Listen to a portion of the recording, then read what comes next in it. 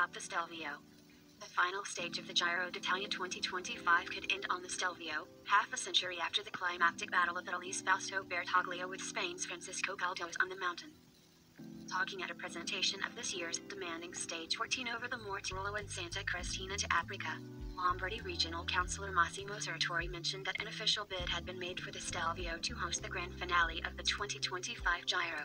The occasion would serve to mark the bicentenary of the development of the highway over the mountain. Valtellina, 85 miles northeast of Milan, will host the 2026 Winter Olympics, alpine skiing women, freestyle skiing and snowboarding. In 2025, we will celebrate the 200th anniversary of the motorway on the Stelvio.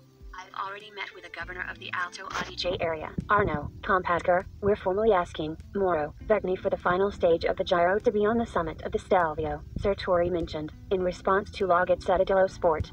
The 2025 Giro will precede the Milan Cortina 2026 Winter Olympics, the highlights of which might be right here within the Valtellina. We are working to target our goals here and also celebrate the Olympics. The 2,700 meters high Stelvio has appeared in the Giro on 13 occasions.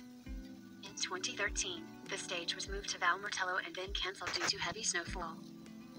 In 1975, Giro director Vincenzo Torriani made the novel resolution to put the end of the Giro atop the Stelvio, and the final stage proved a dramatic one, as Fausto Bertoglio and his closest rival Francisco Galdos dueled all the way up to the summit.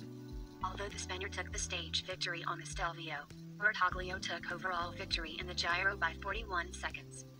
The Giro climbed the Stelvio for the first time in 1953, when Fausto Coppi dropped Hugo Koblet, who led the race for 12 days, on the penultimate stage in Bormio to claim the pink jersey.